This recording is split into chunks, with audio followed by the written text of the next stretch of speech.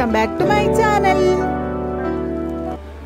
ഇന്ന് ഞാനിവിടെ നിങ്ങളുടെ അടുത്ത് വന്നിട്ടുള്ളത് വെറും 3 ടീസ്പൂൺ അരിപ്പൊടി വെച്ച് നമ്മുടെ കേക്കിനുള്ള വിപ്പിംഗ് ക്രീം എങ്ങനെ തയ്യാറാക്കാം എന്ന വീഡിയോയുമായിട്ടാണ്. അതിൻ്റെ ഇൻഗ്രീഡിയൻസ് ഒക്കെ പറയുന്നതിന് മുന്നേ നിങ്ങൾ ആരെങ്കിലും എൻ്റെ ഈ വീഡിയോ ആദ്യമായാണ് കാണുന്നതെങ്കിൽ പ്ലീസ് എൻ്റെ ഈ ചാനൽ ഒന്ന് സബ്സ്ക്രൈബ് ചെയ്യണേ. തൊട്ടപ്പുറത്ത് കാണുന്ന ബെൽ ബട്ടൺ കൂടി പ്രസ് ചെയ്യുമ്പോൾ അതിൽ ഓൾ എന്ന് കൂടി ഓപ്ഷൻ പ്രസ് ചെയ്താൽ ഞാൻ ചെയ്യുന്ന എല്ലാ വീഡിയോസും നിങ്ങൾക്ക് നോട്ടിഫിക്കേഷനായി ലഭിക്കുന്നതായിരിക്കും. അപ്പോൾ ഇനി നമുക്ക് വീഡിയോയിലേക്ക് കിടക്കാം. അതിനുവേണ്ടി ഞാനിവിടെ ഒരു ബൗൾ എടുത്തിട്ടുണ്ട്. അതിലേക്ക് 3 ടീസ്പൂൺ ആണ് അരിപ്പൊടി ഇട്ട് കൊടുക്കുന്നത്.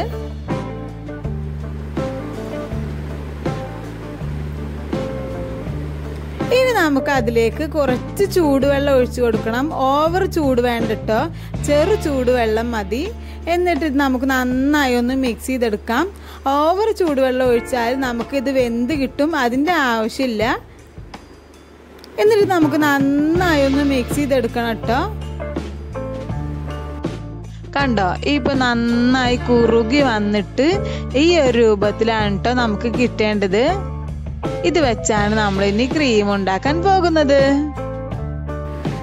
പിന്നെ ഞാനിതാ ഇവിടെ ഒരു ഫ്രൈ പാൻ വെച്ച് ചൂടാവാൻ വേണ്ടി വെച്ചിട്ടുണ്ടായിരുന്നു. അതിലേക്ക് ഏകദേശം ഒരു 2 കയ്യില് പഞ്ചസാര കൂടി ഞാൻ ഇട്ട് കൊടുക്കുകയാണ്.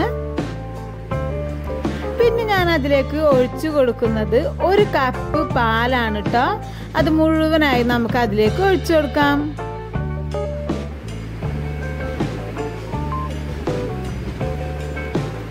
എന്നിട്ട് ഇത് 2 കൂടി നമുക്ക് നന്നായി ഒന്ന് മിക്സ് ചെയ്തെടുക്കണം. ഇതൊന്ന് തിളക്കുന്ന വരെ നമുക്കൊന്ന് വെയിറ്റ് ചെയ്യാം. ഇതിപ്പോ നന്നായി തിളച്ച് വന്നിട്ടുണ്ട് കേട്ടോ. ഇനി ഞാൻ അതിലേക്ക് നമ്മൾ നേരത്തെ എടുത്തു വെച്ച അരിപ്പൊടിയുടെ കൂട്ടാണ് ഞാൻ ഒഴിച്ചു കൊടുക്കുന്നത്. എന്നിട്ട് ഇതൊന്ന് നന്നായിട്ട് മിക്സ് ചെയ്തിട്ട് ലോ ഫ്ലെയിമിലൊന്ന് വേവിച്ചെടുക്കണം.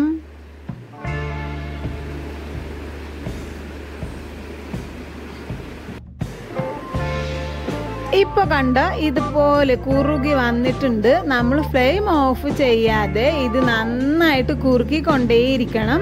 ഇതിന് വെള്ളമെല്ലാം നമുക്ക് വറ്റി കിട്ടണം കേട്ടോ. കണ്ടോ, ഇതിൽ വെള്ളം എല്ലാം നമുക്ക് വറ്റിയിട്ട് ഒരു ക്രീമി രൂപത്തിലായി വന്നിട്ടുണ്ട്. ഇനി നമുക്ക് ചൂടാറാൻ വേണ്ടി അത് മാറ്റി വെച്ചിട്ടുണ്ട്. പിന്നെ ഞാനിവിടെ ഒരു മിക്സിയുടെ ജാർ എടുത്തിട്ട് അതിലേക്ക് കുറച്ച് നെയ്യ് ഇട്ട് കൊടുക്കുന്നുണ്ട്.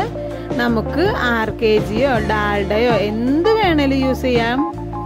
പിന്നെ അതിലേക്ക് പഞ്ചസാര പൊടിയാണ് ചേർത്ത് കൊടുക്കേണ്ടത്. ഞാനിവിടെ ചെറിയ ടേബിൾ ടീസ്പൂണിൽ 4 ടീസ്പൂൺ പഞ്ചസാര പൊടിയാണ് എടുത്തിട്ടുള്ളത്. നേരത്തെ നമ്മൾ പാലിൽ പഞ്ചസാര ഇട്ട കാരണം കുറച്ച് മതിയാകും.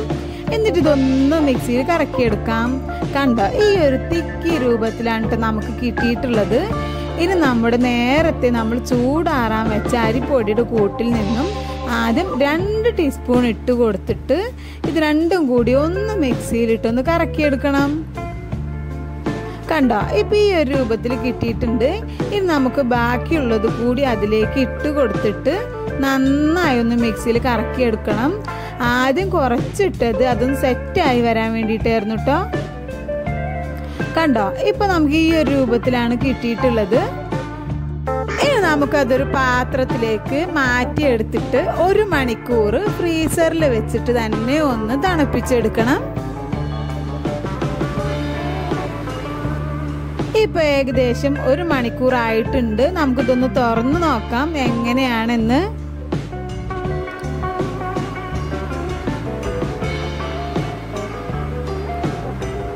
ഇതാ നമ്മുടെ കേക്കിനുള്ള ക്രീമിൻ്റെ അതേ പരുവത്തിൽ തന്നെയാണ് കേട്ടോ നമുക്കിത് ഇവിടെ കിട്ടിയിട്ടുള്ളത്.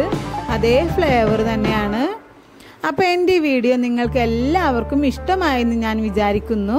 എൻ്റെ ഈ വീഡിയോ കാണുന്നവർ ലൈക്ക് ചെയ്യാനും സബ്സ്ക്രൈബ് ചെയ്യാനും പിന്നെ നിങ്ങളുടെ കൂട്ടുകാർക്ക് ഷെയർ ചെയ്യാനും മറക്കല്ലേ.